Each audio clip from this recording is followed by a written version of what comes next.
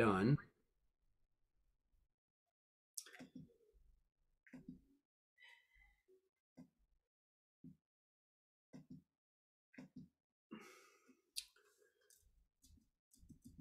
Okay, well, um, yeah, so we're talking about what we can know historically about Jesus, about the Messiah.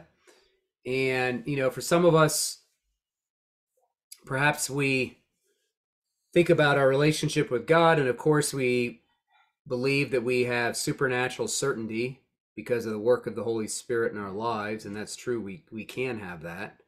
Although I would say that most of us probably know the Holy Spirit's presence in our life isn't always as strong as it is in other times, right? Sometimes it seems like he's there, and other times seems like he's kind of taking a vacation, right? Just because that's the way faith is. Sometimes God's presence in our lives is stronger than others. But of course, many people in other faiths have religious experiences. I don't know if you ever talked to Mormons, but they think their faith is true because the Holy Spirit confirms the Book of Mormon. If someone is seeking, they read the Book of Mormon, they're supposed to experience the Holy Spirit. It's like a personal experience for them. So it sounds kind of similar sometimes to what Christians say, but that's what they believe. And there's other people that claim to have religious experiences as well.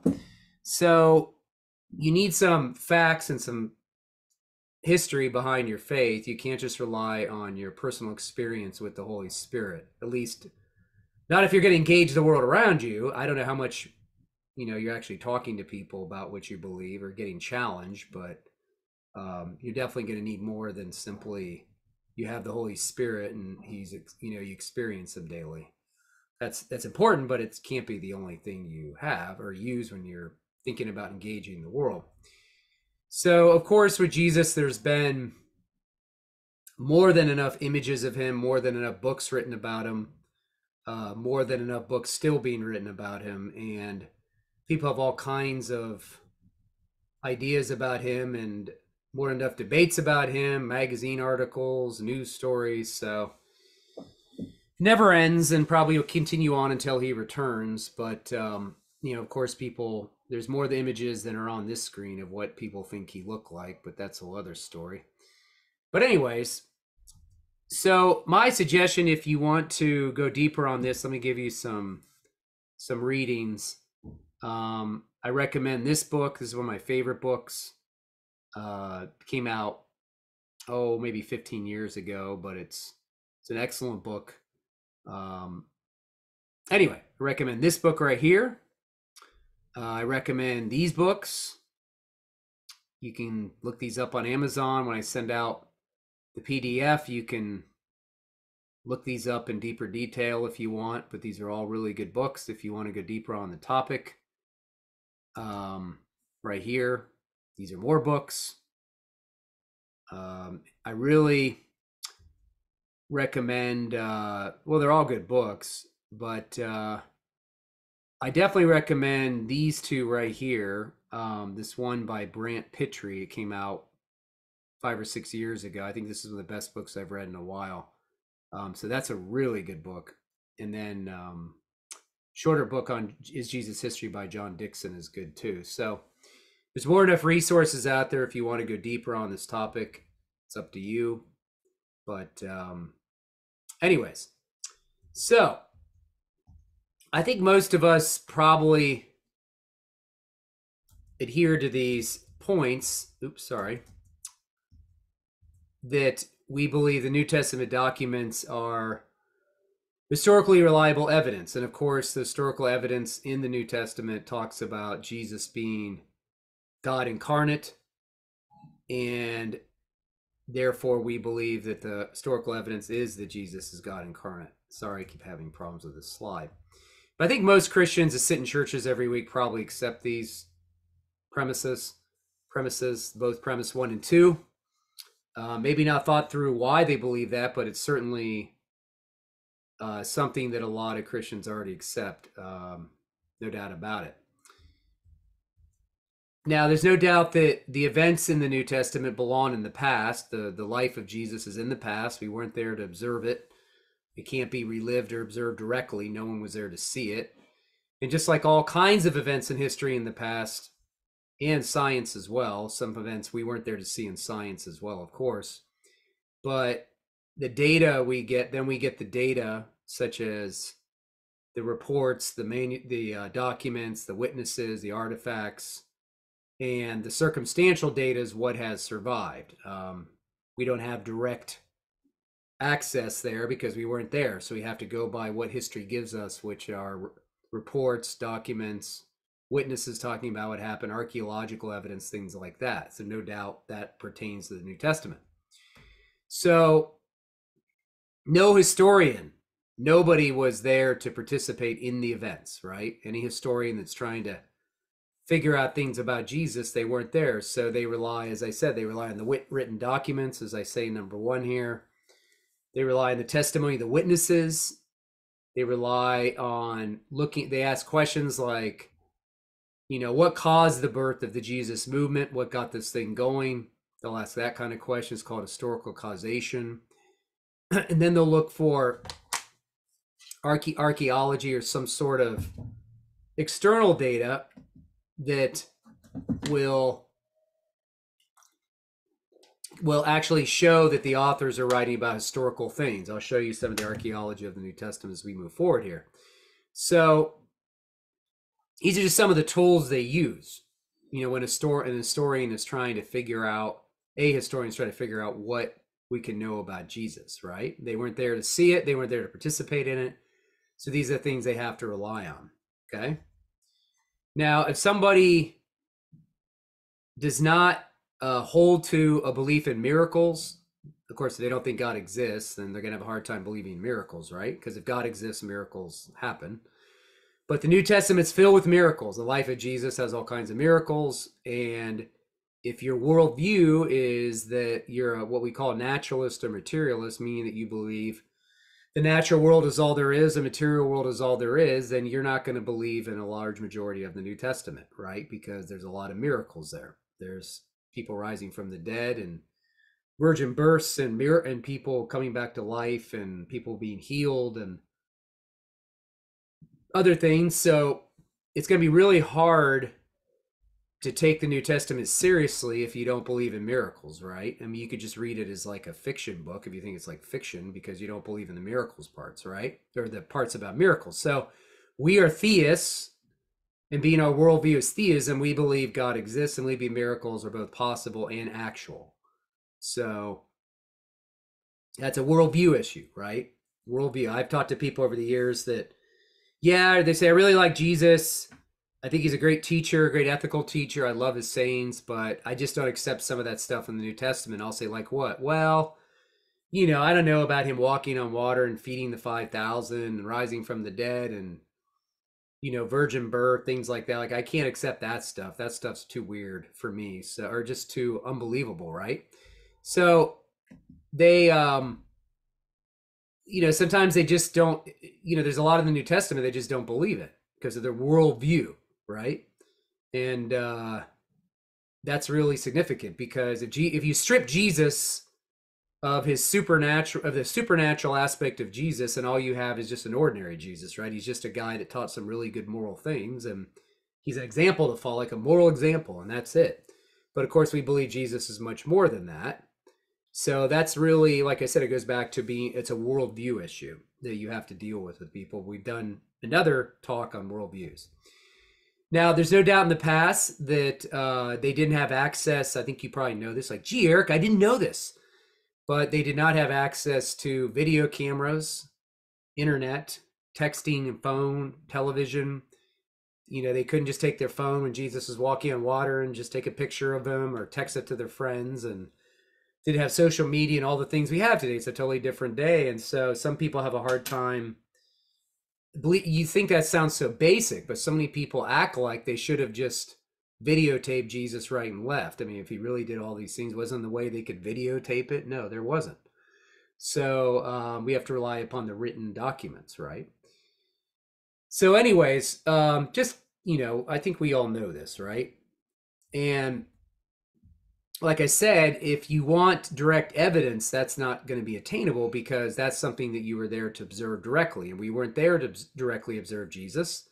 But that's okay because, if you look at all historical evidence in the past, and even cold case investigations where the detective gets called in to look at the murder victim, which he didn't see was murdered, right? He never saw it with his own eyes.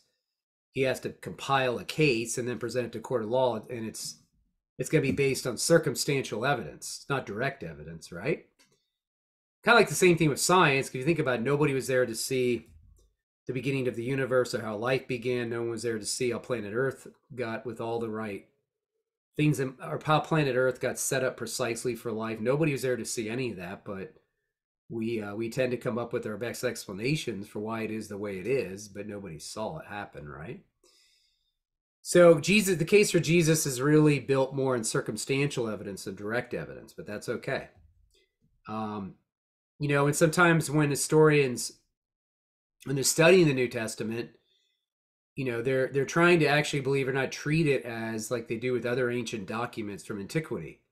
There wasn't really like a New Testament they had put together yet, right? They're a collection of independent documents. And so historians can evaluate the New Testament just like they do with other history books. No reason why they shouldn't be able to do that. And they do that. Now, one thing that historians definitely want they want the earliest sources they can find. Like David Hackett Fischer said here in his great book that came out a long time ago called Historians' Fallacies Towards the Logic of Historical Thought. He says, historian must not merely provide good relevant evidence, but the best relevant evidence. And the best relevant evidence of all things being equal is evidence which is most nearly immediate to the event itself. And why do they want the sources that are closest to the earliest sources? Because the further you get away, obviously, as decades and decades go on and centuries go on, the more chance that story is going to be embellished, right? It's just the way history works. The further you get away from the actual event, that's going to happen. That's why when you read books like the Gnostic Gospels or those things were all written in the 2nd century, the further you get away from the 1st century, you find really weird things written about Jesus when you read some of those books. So you can just read them. You can tell. You read the Gospel of Thomas, it's really weird. Or the Gospel of Peter. Those are all written way, way, way, way, way further than the New Testament. So, and you can tell when you read it. So now the earliest source we have for Jesus is Paul. It is not the Gospels themselves. Paul, of course, was originally antagonist of Jesus, and then he came to faith in Jesus, and he wrote the majority of the New Testament. He has 13 letters, right? And all these documents were written somewhere between probably 48 and 68 AD. But Paul received all that information even before that, before he even wrote it down. He received it prior to 50 to 60 to 70. He probably received it back here in 35 to 45 AD, right in that range right there.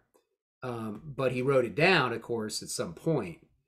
But all this information about Jesus was circulating already right back in here at the very beginning after Jesus was crucified. I'll show you another chart in a minute. So, as I said, Paul wrote the majority of the New Testament. Some of his letters are short, as you know, some are longer. And then, of course, you have other non-Pauline epistles. You have these other books that talk about Jesus too.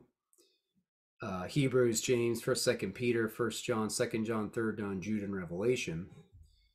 But one of the earliest one of the earliest sources we have for Jesus about his death and resurrection is 1 Corinthians 15. And when Paul passes on this information here, this is information that he received prior to writing it, because he says right here, "For what I received, I passed on to you as of first importance, that the Messiah died for our sins according to the Scriptures, that he was buried, and that he was raised on the 3rd day in accordance with the Scriptures." Now, notice he says he received this information. He says, "What I received, I passed on to you." So that means he received this from someone else. Orally, someone passed it on to him, most likely. Because if you read the rest of 1 Corinthians 15, that text there, he talks about all the resurrection appearances. And he mentions Peter by the name of Cephas. He mentions all the other appearances there. And he most likely got this from Peter when he went to Galatia, some of this information, or he went to Galatia to visit Peter. If you read Galatians chapter 1, he went and spent time with Peter. But what you see is that Paul received this information, even though he wrote First Corinthians around 50 to 55 AD. He received that information even prior to that, back in here somewhere, 30 to 40, in that range. But that's a very early source for the death and resurrection of Jesus. Now, all Paul's letters are early, and of course, there's other information he has about Jesus in those letters. But he talks about things, historical details of Jesus's life in his letters, right? Even though they're not biographies, they're letters written to communities. He talks about the Jewish ancestry of Jesus. He talks about Jesus being of the line of David, being born of a woman, being born in a Jewish law, that Jesus has brothers, he has disciples. He talks about Jesus' humility, his poverty, his meekness, his gentleness, some of his teachings. So Paul does mention some historical things about Jesus, and they line up with Jesus. What Jesus teaches, Paul teaches. They're not opposed to one another. Sometimes people say, I've noticed that with Muslims and other groups, they try to pit Jesus against Paul.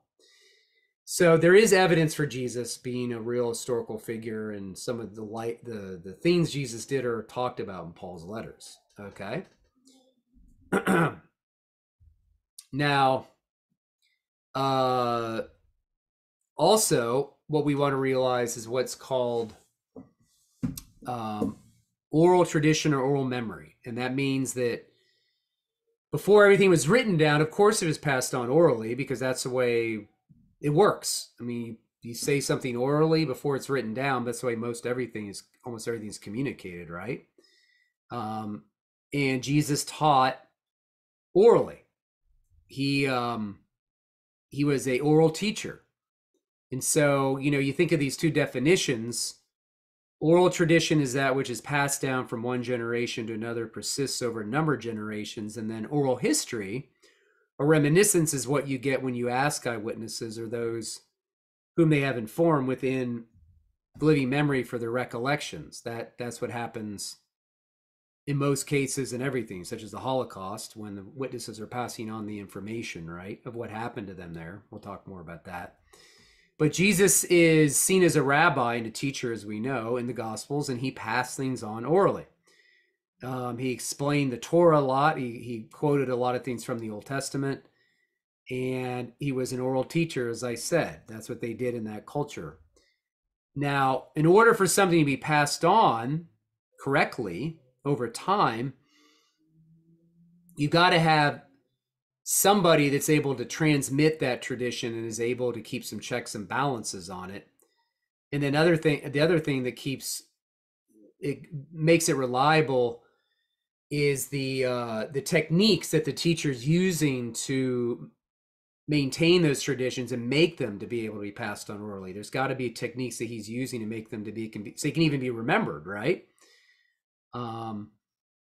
These mnemonic, these techniques that are used, as Jesus did. I mean, he, as I say here, since over 90% of Jesus' teaching was poetic, it would make it simple to memorize. So now it's no doubt the Jews at that time, there was disciples and they had rabbis, and the rabbis would train their disciples, and the disciples eventually supposed to emulate the rabbi, and the rabbi would pass on things. And they memorized a lot of the Old Testament. They can memorize huge portions of the Old Testament, more so than we can do today, obviously. But Jesus, in many cases, you read the Gospels, there's many times where he keeps telling them, reminding them, he who has ears, let him hear. He talks about, he uses the things about communicating the importance of hearing and obeying. Hear what I'm saying, obey. So there's no reason why Jesus couldn't pass this stuff on correctly. And they had, it's not like a game of telephone where you go around a circle and one person says something at the end, it gets all garbled. That's not the way oral tradition works at the time of Jesus, okay? That's contrary to what westernized assumptions are. But Jesus, for one thing, you're trying to pass on the story of Jesus accurately.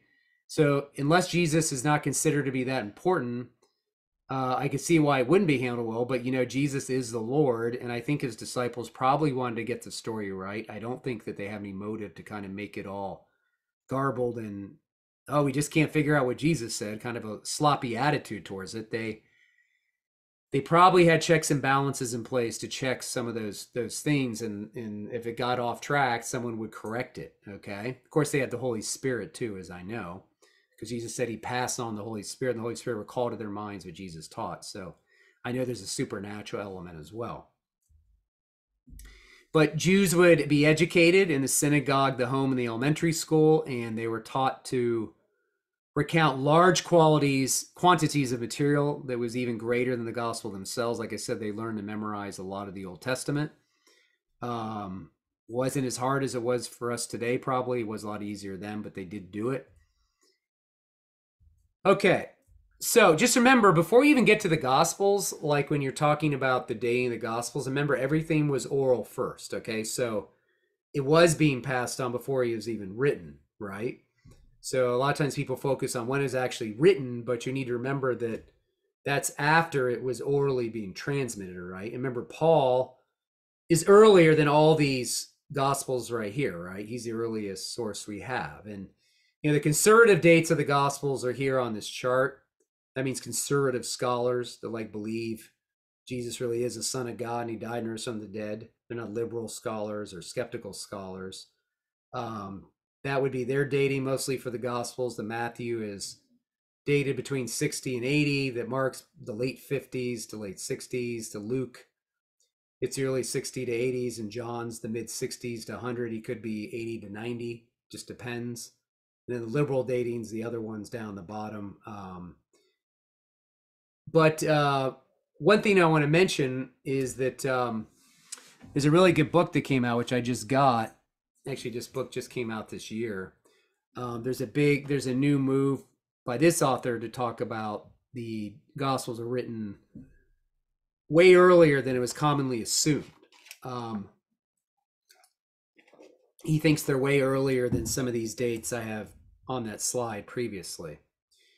But even if they were earlier, it really doesn't matter because, well, I'll get back to that with memory. I'll go back to the dating when I talk about memory.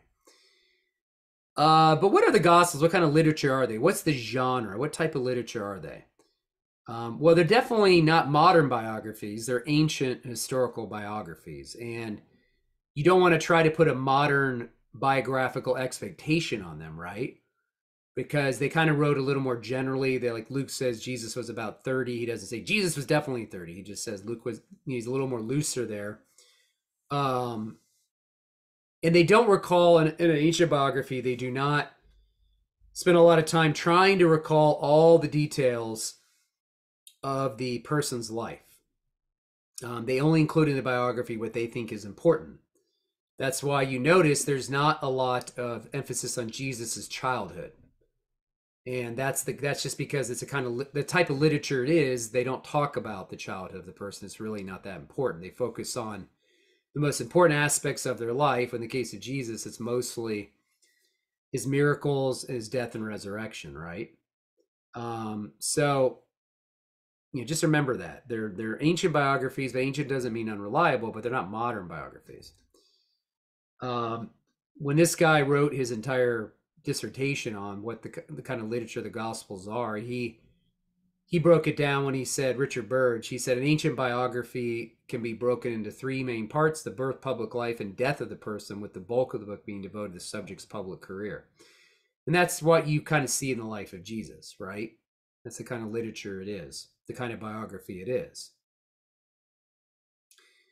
Now, the Gospels are also a unique form of testimony, because we are trusting the testimony of the witnesses that talk about Jesus, and they're the ones that wrote about him and wrote to their communities. But that's part of the bulk of history is always going to be based on testimony. Do we have reliable witnesses that can pass on what they remembered to us, right? Because we weren't there. And that's what Richard Bauckham wrote about in his book here, Jesus and the Eyewitnesses, the Gospels as Eyewitness Testimony. He does a whole the whole chapter on how testimony works and how he gives stories of people giving testimony about things that happen. So it's kind of interesting, but definitely the Gospels are a form of testimony, no doubt about it. And as I said, as Michael Bird says here, the Gospels are rooted in the memories of the earliest eyewitnesses. And so we have to believe, this is really, memory is a huge role, obviously, because, as Richard Bauckham showed in his book, that unique events that are unexpected can generally be remembered for long periods of time, long periods of time. And high impact events as well, as I'll talk about in a minute. Events that are personally important, relevant, tend to long-term memory, as I just said, a high impact event. Events in which one's emotionally involved or memorable, or being a participant, you were there, like you participated, obviously that makes a big difference. In some, we see that these memory, the gospel authors, there's a lot of vivid imagery there as well that are remembered. Some people are skeptical of memory. They think, well, that was long. If it's long written way after, how do we, like the Gospels, if it's written 20, 30 years or more after the time of Jesus, how are we supposed to trust their memory? Can they really remember accurately what Jesus did? I mean, can they do it? Well, of course they can do it, because if you think about high impact events in your life or just in history, those things are remembered decades later, because most of you now remember, maybe you do, maybe you don't, but I remember where I was on 9/11. I remember the exact day. Why? Because that was a high impact event, right? It wasn't like just going to get ice cream at Dairy Queen. That was a huge event in our lives. Remember that day. Or if you talk to World War II survivors or military victims that are in wars, they can remember what happened there several decades later, because that was a high impact event. The Holocaust survivors, obviously we had testimony of Holocaust survivors 4, 5, 6 decades later, right? Because they were there, they participated in it, right? That was a high impact event. And that's very similar to what happened with Jesus and his followers. Okay, do you think Jesus had any kind of impact on them? Do you think they could remember it? I think they could. And I think they could remember it later on, or much later on, even though they probably, like I said, they were passing on orally to begin with, but they could certainly remember it accurately 3 decades, 4 decades later or more. It's not that hard to do when you have the person like Jesus who's making the impact, right? Now, somebody might say, well, why isn't there more written about Jesus? Well, I mean, Jesus did all this stuff. He's supposed to be this amazing figure in history. He changed world history. His life itself had such an impact. Why wouldn't we have more written about him? And it's kind of like I appreciate what John Walton and Craig Keener say here. They say writing material was expensive. For example, a copy of the Gospel of Mark may have required the equivalent early 21st century buying power of $1,000 to $2,000 US dollars. Works as large as these were major literary undertakings requiring so much papyrus. In terms of the early 21st century buying power, the larger Gospels may have been worth thousands of dollars of US dollars. Normally, antiquity readers knew who produced such major works, whether by information on the outside of the scroll or by knowledge circulated only by word of mouth. In a work this size, speaking of the Gospels, authorship would be one of the last details forgotten. We'll talk about that more. But the point is that it wasn't that easy just to write something down. It's not like they could just go down to the local drugstore and get a pad, and just write on. Okay, things were a little different then, right? Now, this guy wrote a book called Divinity of Doubt, and he puts up an objection to the Gospels. He says that he gives an example of the Charles Manson case, where he says that the Charles Manson case is hearsay. I'm sorry, the Gospels, he says, are hearsay because we can't talk to the living eyewitnesses right now. We can't interview the witnesses of that wrote about the Gospels. No duh, because it was like 2,000 years ago. But he says basically if a witness can't be cross-examined by the defense, then the statement's not going to be admitted in the court. And the witnesses, the Gospels, of course, they can't be cross-examined. They've been dead for many centuries, so we can't trust them. It's the most ridiculous objection ever, one of them. Because if I apply that criteria to him, then in another 100 years, we wouldn't have any living witnesses about him, and no one could testify about his career and what he wrote. It can't be questioned, right? Maybe someone comes along and says, well, Vincent Bugliosi was lying. Maybe they say he was lying. Well, can we talk to some witnesses about that? Well, they're all dead. Well, I guess we can't talk to them. So therefore, I mean, let's just blow the whole thing off. So the point is that it doesn't matter if you can't interview the gospel authors right now. That's so ridiculous. It's an unattainable goal. In most of everything in antiquity, you can't interview any of the witnesses, right? They're all dead in antiquity about everything. So if he's going to apply that to the Gospels, then you would know a lot of things in history because a lot of the witnesses are dead, right? So it's kind of a ridiculous criteria that he wants. It's kind of silly. Now, you talk about history, there's two kinds of sources, what we call a primary source and a secondary source. A primary source is the testimony of a direct eyewitness.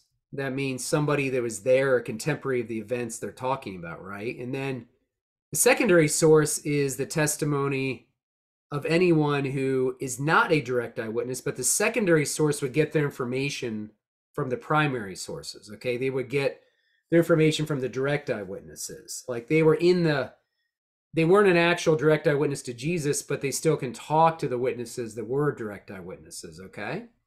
Happens all the time.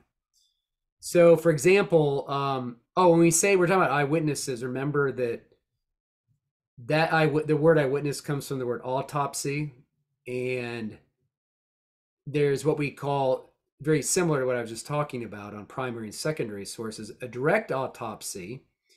That means that the historian was there to participate in the events, like he was an actual participant in the events of Jesus, right? He was there, participated in the whole thing. An indirect autopsy is just somebody, they were there, but they didn't really, weren't an actual participant with Jesus. Like they didn't see him do the things he did. But they were still alive at the time, but they didn't see any of that stuff, okay?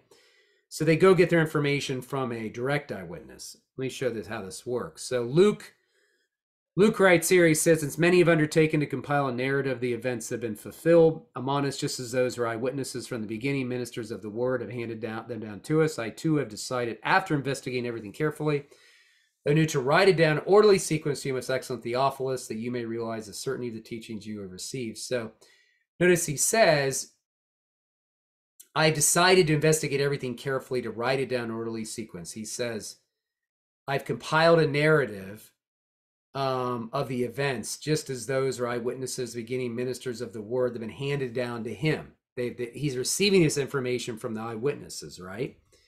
He was not a direct eyewitness of the events of Jesus. He was not an eyewitness participant, but he researched into those that were the direct eyewitnesses, right? And so that's where he gets his information from. Nothing wrong with that, as I'll talk more about in a minute. Luke gets so many things right historically, as I'll talk about in a minute. John was probably a direct eyewitness of Jesus, as the Gospel of John talks about.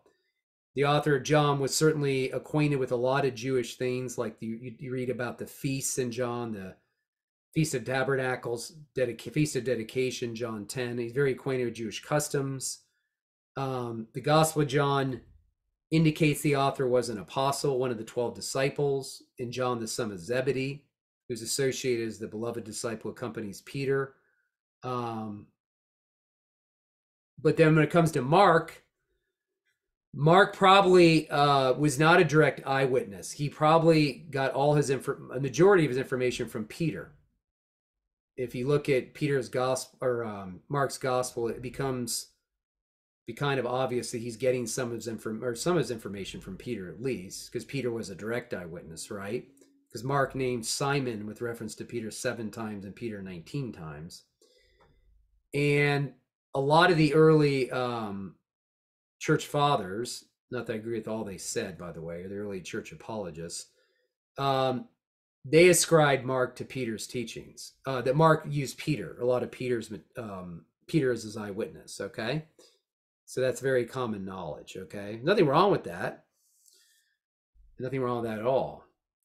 Some people might say that, that we don't have the names of the gospel authors on each gospel. Like if you read Matthew, it doesn't have his name on it saying, I, Matthew, wrote this. Or John says, I, John, wrote this. Or Mark says, I, Mark, wrote this. And Luke says, I, Luke, wrote this, because it's kind of a silly argument, but they seem to think that maybe the gospels are written anonymously. Okay. And, it's kind of ridiculous to have that assumption that they should put their name on them, because one of the problem is the earliest manuscripts we have, we don't have any copies of what we call anonymous copies of Matthew, Mark, Luke, or John. We don't have any. What I mean by that is that all the manuscripts we have are right here, as I have on the slide right here, and they come 2nd, 3rd, 4th, 5th century and on, and they subscribe, basically they talk about how these things are written by Matthew, Mark, Luke, or John. Like that's all we have. So we don't have any information of any manuscripts where they're not attributed to Matthew, Mark, Luke, and John. There's nothing out there that would indicate they're not attributed to Matthew, Mark, Luke, and John. So, to say that the Gospels originally had no titles, like no names on them, just doesn't make any sense, really, because the earliest manuscripts we have their names on them, right? Okay, I mean, have like they had no, the earliest titles, the earliest manuscripts we have they're ascribed to Matthew, Mark, Luke, and John. Also remember that when Plutarch, who is a contemporary of Jesus, he was a biographer. He wrote about 60 biographies. That his name is absent. It's not on any of those biographies. But most skeptics nobody really questions that Plutarch wrote them, right? Just because his name is absent from the biographies. So it's a very interesting criteria people have. Now, one thing historians also do, they want to know if the authors told the truth. Obviously, they want to know if the witnesses were able to tell the truth, and did they tell the truth? Obviously, that's really important because they can write about anything. The question is, are they telling the truth? And some people might say, well, the New Testament is written by the insiders, those people that were biased. They love Jesus, and all they want to do is protect Jesus, the reputation of Jesus, and they're all biased. And so that basically means they assume that the New Testament authors were not honest, or they fabricated something. And so what you want to say to someone when they say that is that, being biased doesn't mean that you cannot tell the truth. Sometimes when you're biased and you're passionate about truth, you're more inclined to get the story right. And, if anyone is lying in the New Testament, you got to ask the person to show them where they are lying or fabricating, so they make them show it to you. If that's the assertion they're making, right? Put it back on them and say, where do you see them lying? Can you please show me? Where did they fabricate something? The New Testament contains a ton of what we call embarrassing details about Jesus and the disciples. That if you're writing something about yourself or writing something about Jesus, and you want to try to get people to believe this, you're writing the Gospels because you want people to start following Jesus and be committed to him.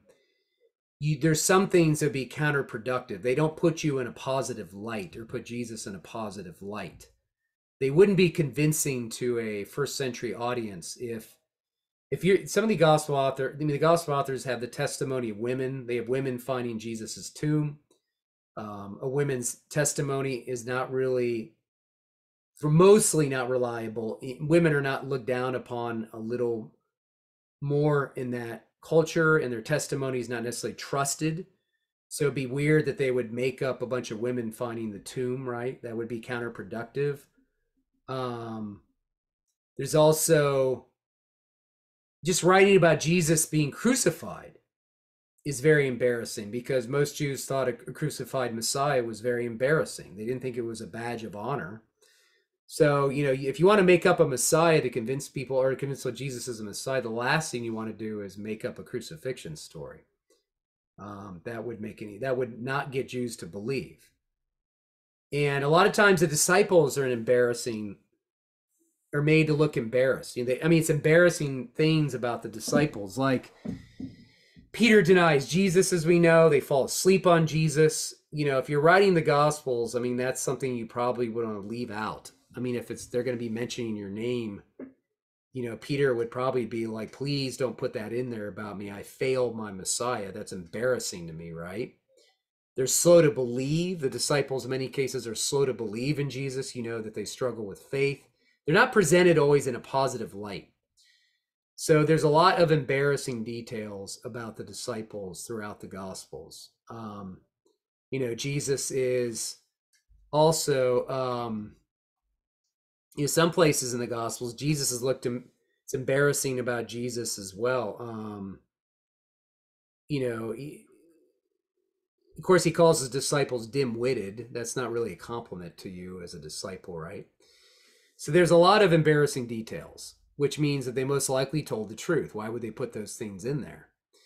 Of course, there's a ton of historical markers. There's a ton of historical figures, real people that are mentioned in the Gospels and in the book of Acts as well. These are real people that have been, we've shown in archaeology, these are not like fake, fictitious people, right?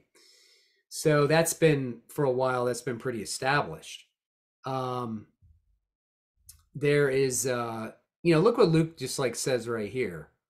Does it look like Luke is making something up? Look at the details about these specific people are actually known from history. You can tell Luke is writing history, right? Look at his attention to detail. And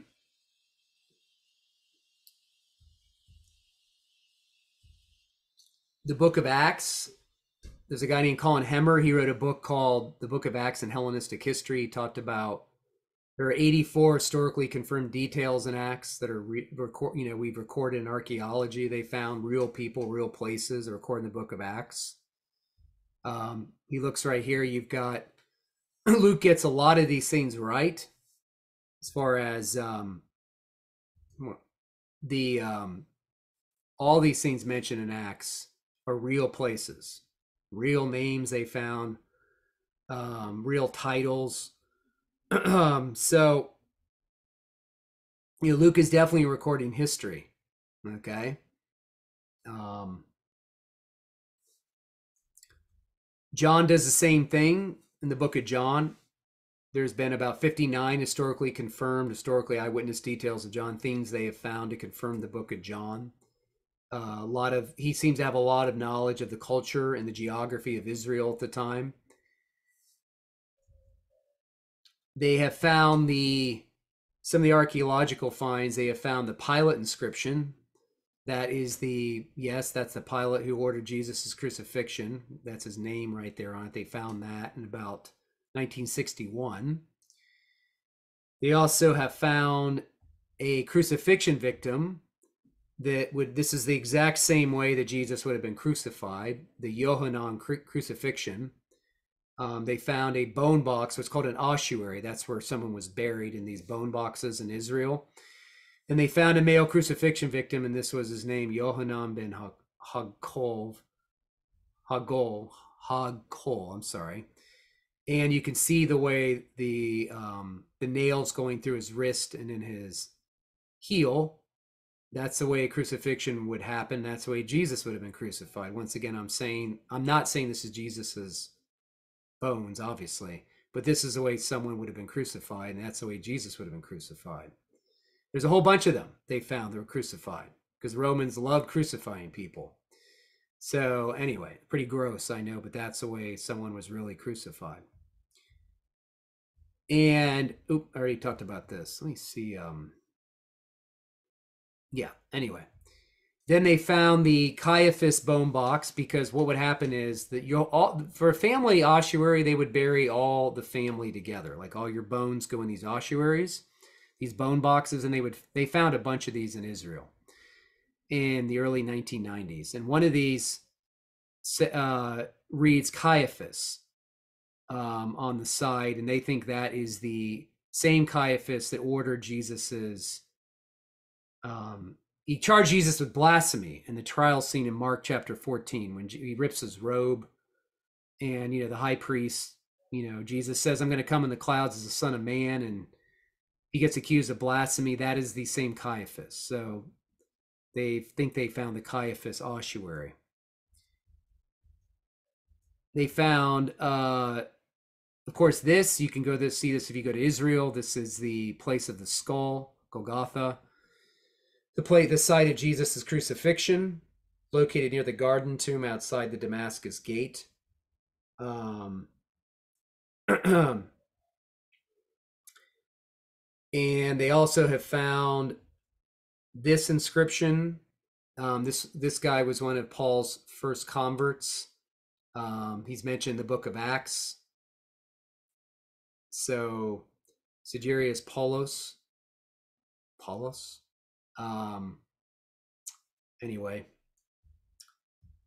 Luke mentions 32 countries, 54 cities, 9 islands, and 12 confirmed ruling figures without heir. So he definitely is a first-rank historian. They also found this. This is mentioned in the Gospel of John. I think you guys know about this in John chapter 5.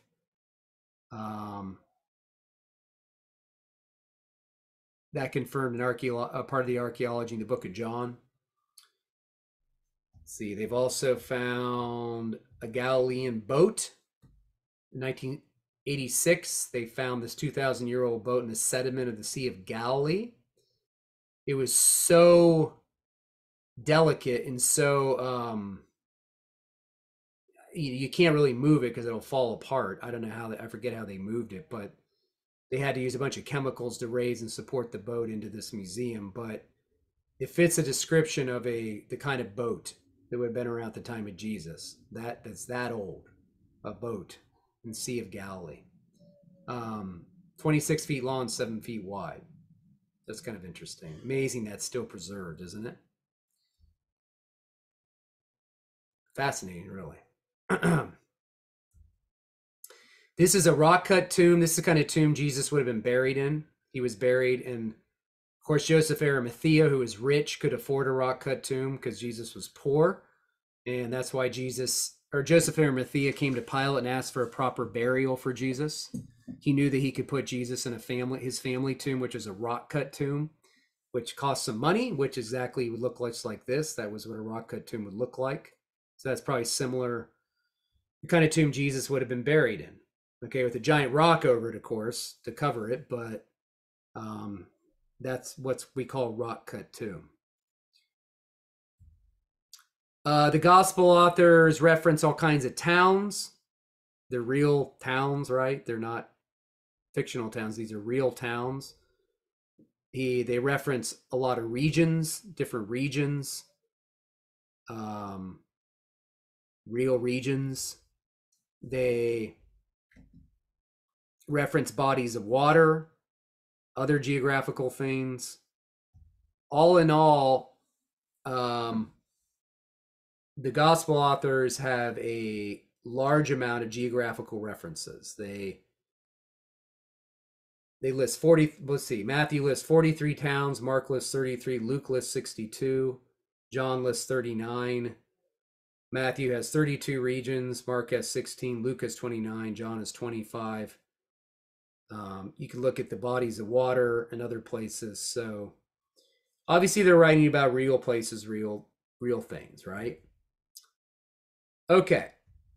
Now, it's something called the biographical test, and that deals with the manuscripts of the New Testament, where we look to see about how far the manuscripts away from the actual event, the time of Jesus, the first manuscripts we have. And if you look at this chart here, obviously there are more manuscripts, earlier manuscripts, and more manuscripts in the New Testament than any of these other writings. And what that means is that gives scholars more manuscripts to look at, more they can compare to each other and see if they all tell the same story, see if they're accurate, versus less manuscripts. But of course, they're written there's a shorter amount of gap in years as well in the time span compared to these other writings as well. So we certainly have way more manuscripts for the New Testament, which helps scholars try to helps them in their work. Now, sometimes when they find a manuscript, there may be a letter missing or a word missing, due to a scribal error or something. But you can still make out the meaning of the sentence, even if some things are missing. Like, think if you found a sentence that said, God is just and the justifier, the one who has faith in Jesus, and copy 1 was written like this, copy 2 was written like this, copy 3, copy 4, copy 5. The original was perfect, but then you're missing certain lettering and things. I think you could probably still make out the meaning, right? So it's not going to hurt anything. Those are good books on that topic, by the way. Some people say the Bible's just been translated so many times. I've heard that over the years. That's pretty uninformed. There's only really about 40 lines in 22,000 lines in the New Testament. Only 40 are contested. That's about 400 words, and none of them really affect any significant Christian doctrine. As D.A. Carson says, I agree with. He says that people say the Bible's been translated and recopied so many times is really quite uninformed. As D.A. Carson says, the purity of the text is such a substantial nature, nothing we believe to be true, nothing you're commanded to do is anyway jeopardized by variant readings. So he's saying that even if you have other manuscripts that may be debated, like there may be debate between one manuscript and the other, it's nothing in anything being debated doesn't affect any substantial doctrine. It's nothing of major consequence. So anyways, now when it comes to Jesus outside the New Testament, yeah, there are sources to talk about Jesus. All these sources here do say something about Jesus. There are things in Josephus's writings in the Arabic version, the one that's most reliable. He talks about Jesus being crucified. He talks about the brother of Jesus, James. He mentions Pilate. Some of these other writings, Tacitus mentions the early Christians having an uprising of some kind, that the movement is growing and it's creating a problem. He mentions them, they're creating a problem, these early believers. And some of these other writings mention something about Jesus or his followers. They're not as good a resources as the New Testament, no doubt. They're just extra, something you can use, but they're never going to be as good as the New Testament. Okay. So just remember that. You can read more about these, summary, is F.F. Bruce wrote in his book, Jesus and Christian Origins Outside the New Testament. He summed it up, what we can know about Jesus outside the New Testament. These were the following things, 1 through 12, that which you could at least get an outline of Jesus's life. So you can find some things about Jesus, find out about some things about Jesus outside the New Testament, but it's not near as good as the New Testament itself. You can read more about Jesus outside the New Testament in Robert Van Voorst's book here, Jesus Outside the New Testament. It's a good resource. So, don't really have a ton else to add, but that's some history behind the life of Jesus. Certainly there's much more we could say, but Jesus is certainly a figure of history, and history and faith matter quite a bit. So having said that, I think I'll go ahead and stop and